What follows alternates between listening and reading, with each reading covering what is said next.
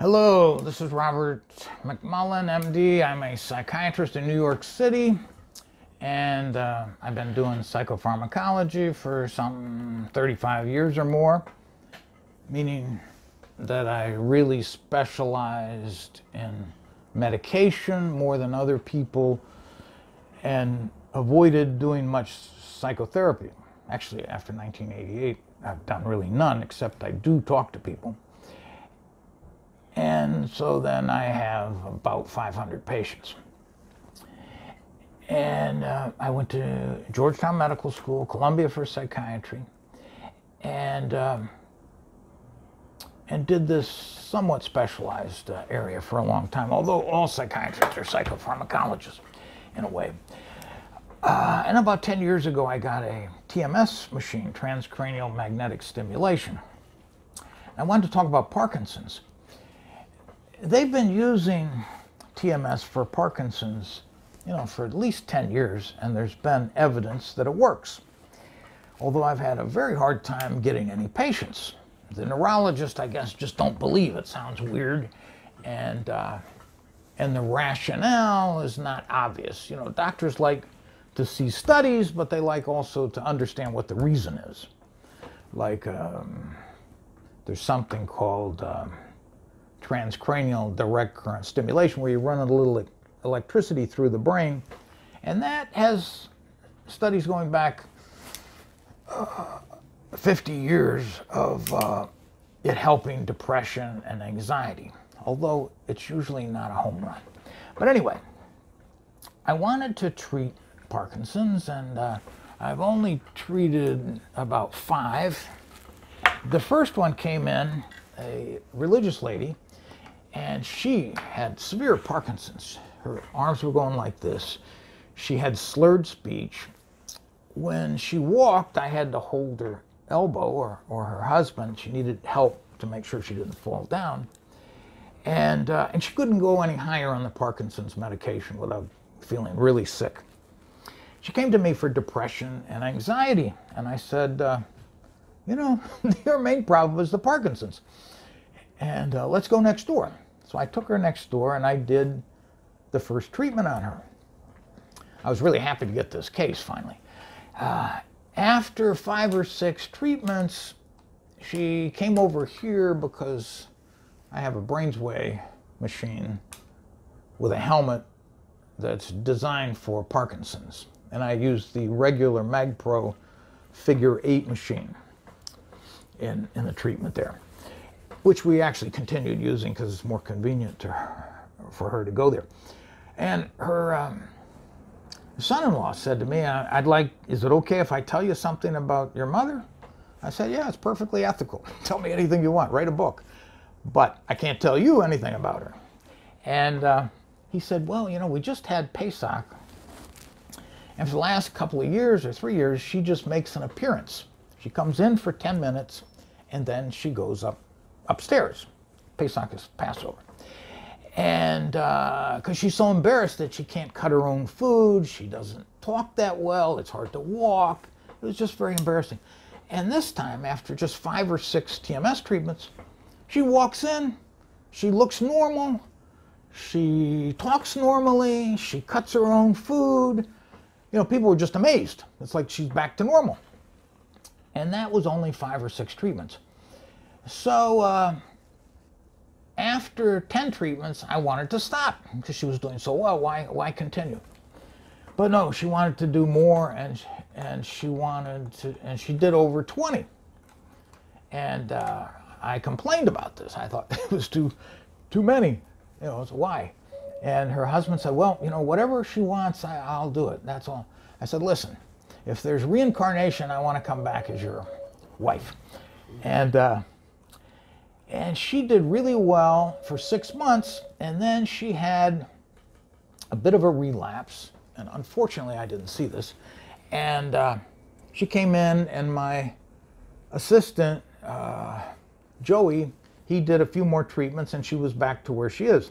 Now, it's a couple of years later. I'm not sure exactly where she is, but the family tells me, they're getting along, and for some reason just haven't come back for more.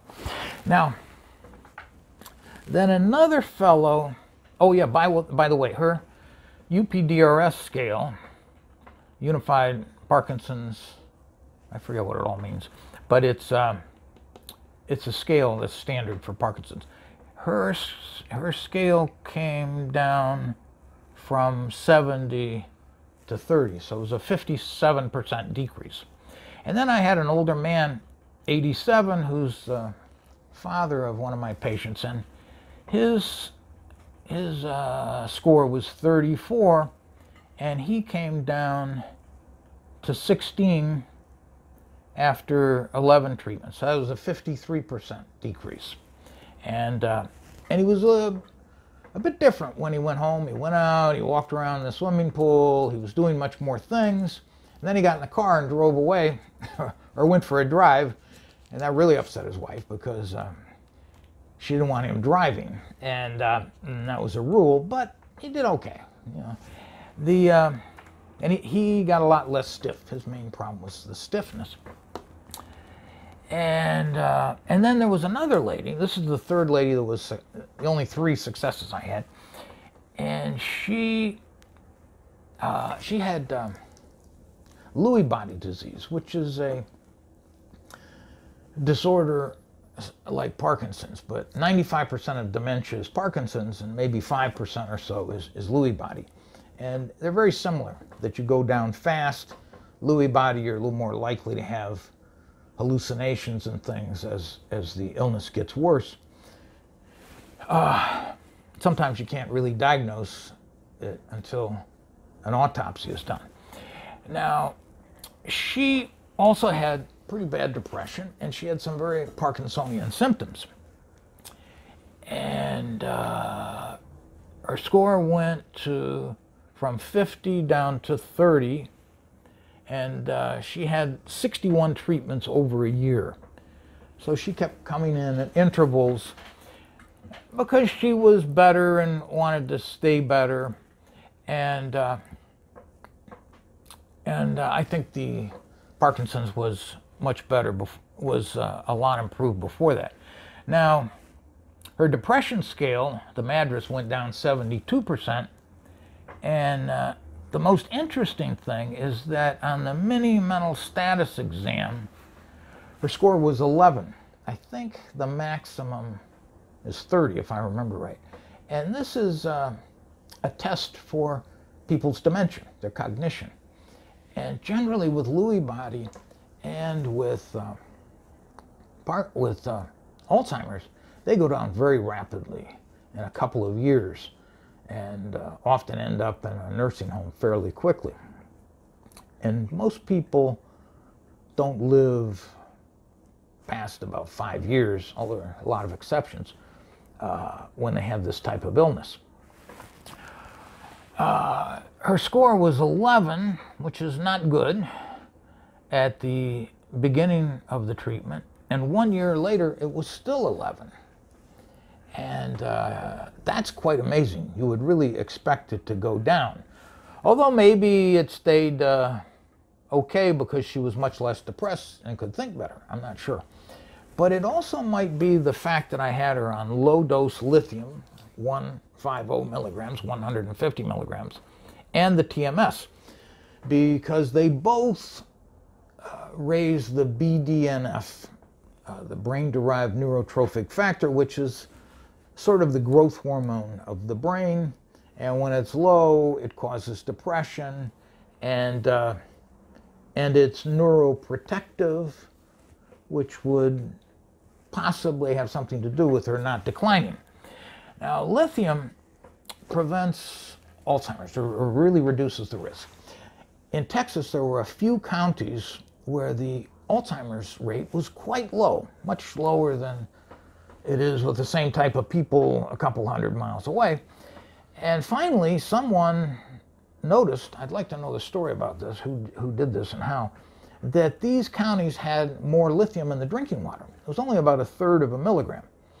But since then, there have been at least 3 studies showing that taking lithium reduces cognitive decline.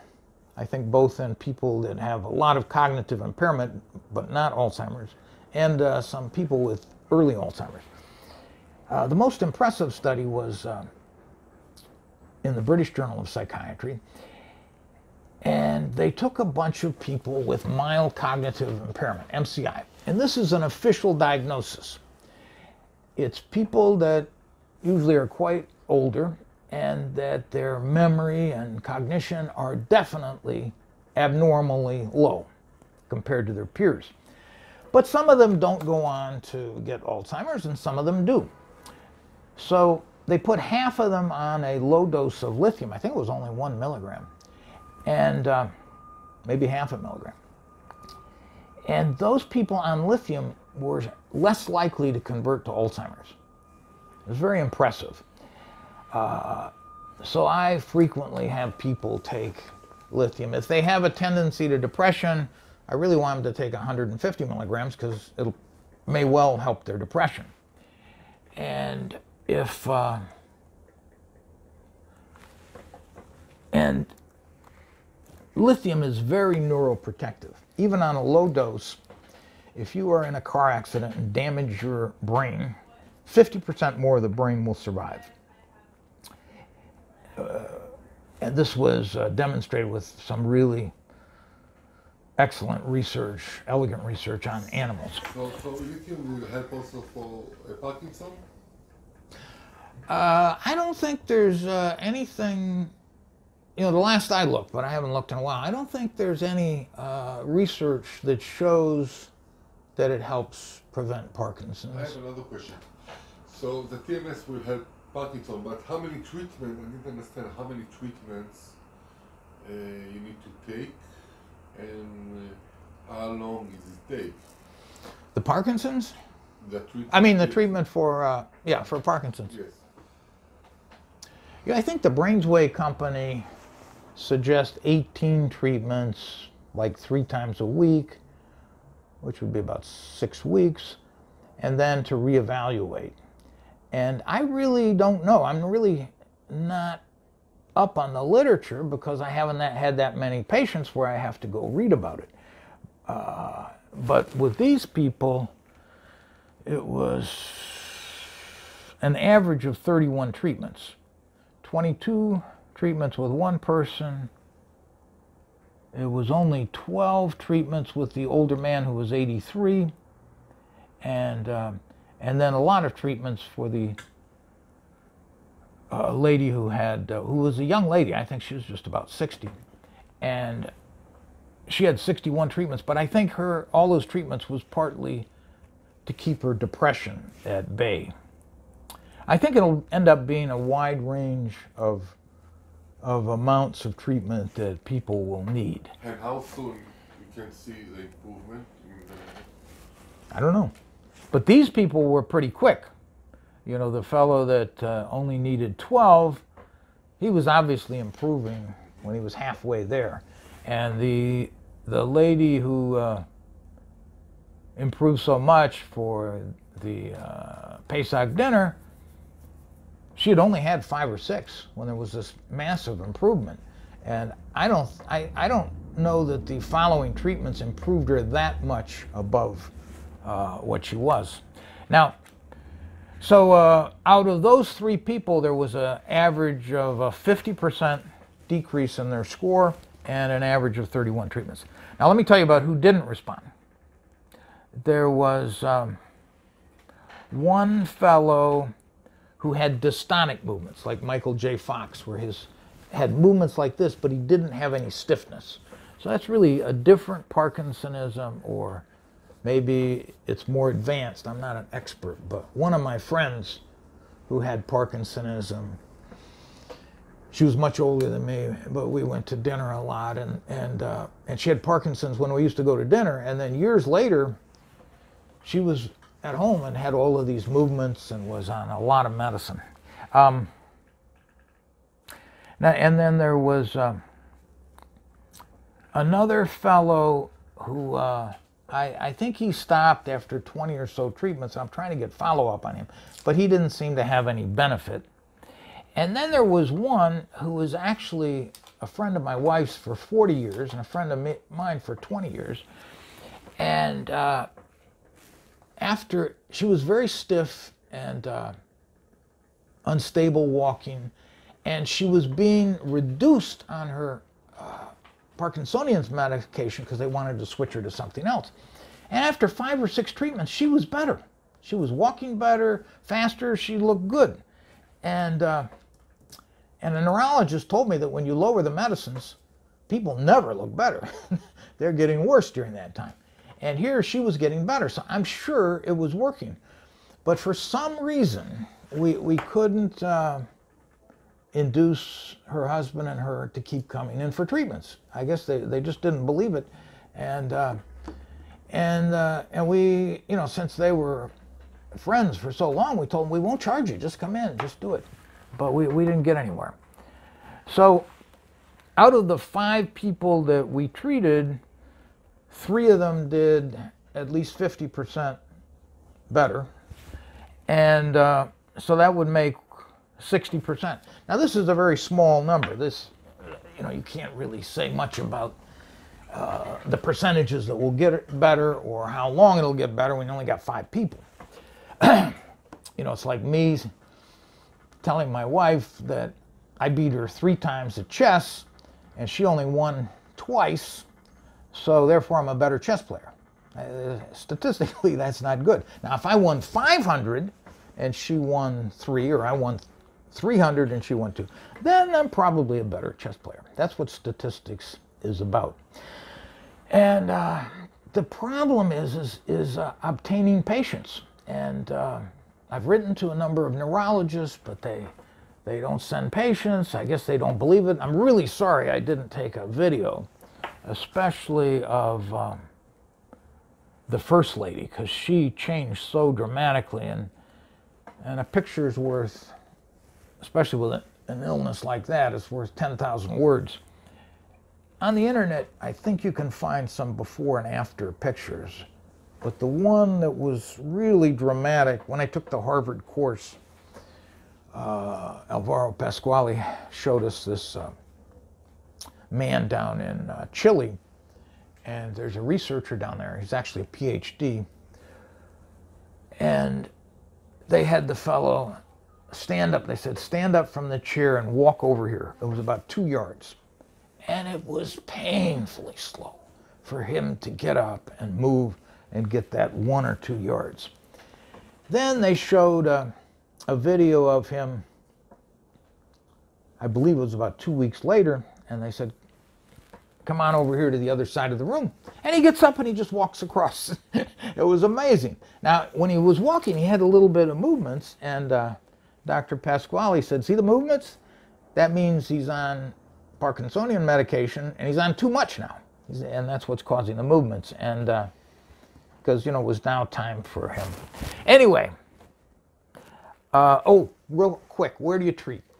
You treat on the motor strip, which is this area of the brain, and you know, and generally up here in the middle, and that gets most of the trunk of the body. And you do an excitatory treatment. It doesn't seem logical exactly. It seems like maybe you'd want to do inhibitory, but it's excitatory. And I read a paper recently, and I may be wrong about this, and I believe the lady treated on the supplementary motor area, just anterior, and did an inhibitory treatment. But anyway, there's going to be different treatments that will come out. I want to highlight another thing, Doctor, because usually people that watch our YouTube channel come from depression and they already know what is TMS, but I want to highlight that TMS is not intrusive and not painful. And yeah, the TMS is usually not painful. And now, if you put it up high enough, then it will be, because the magnetic field is right against the scalp. So then when you go higher, you know, you'll tense it up. Of course, we go slowly, and if somebody says, wait a minute, that's too uncomfortable, then we just stay low. We had a lady today, and we wanted to go, you know, to at least 90%, preferably 120% of her MT. That means motor threshold, but anyway. but she could only tolerate to 65%. Now that may be enough. We're treating her 2 different places, so the other place by itself may work out. But after a few treatments, sometimes the muscles accommodate and then you can go higher. And the discomfort, people, often we can't get high enough when we do this orbital frontal treatment because I think there's just more facial muscles here in order to make, you know, to smile and move and give signals. So there's a lot more muscles here. So this is harder to get up to a treatment level you might want. Whereas on the scalp, it's much easier. But it's really painless generally. And you just have the treatment, takes half an hour. There's some new theta burst pulses where you can do the whole treatment in 40 seconds or in 30 minutes. That makes it easier to treat in 2 or 3 places at once. And then you get up and you go to school or you go to work, and it's not interfering with your day at all except the time invested in coming over here and going back. And that's why it'd be a lot better if we had a lot more psychiatrists doing this. Anyway, this is Robert McMullen, and I've been talking a little bit about Parkinson's, which really does respond to TMS frequently. Oh, you were asking about lithium and Alzheimer's. One quick thing. I did see an article where somebody predicted, he said that since the cell death in Parkinson's is the same cell death, the same spiral of events as in the Parkinson's and the Alzheimer's are the same as the way the cell death happens, that the lithium might help slow the course. But I don't know if there's any research on that. They did do research using lithium on ALS, I can't remember the whole name right now, amyotrophic lateral sclerosis, and it didn't help at all. But that's a very fast illness, and that might be the reason why. Anyway, this is Robert McMullen. I'm a psychiatrist in New York, and I just was speaking a little bit about Parkinsonism, and I'll learn a lot more about it when I get some more patients. In fact, I just started a new patient, so I'm starting to read more so that I can find out what alternatives there are and when I should expect to see benefit. Oh, and most of these treatments now you can probably do them twice a day.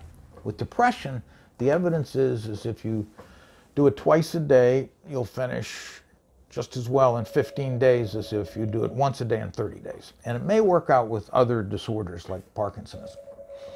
Okay, thank you very much.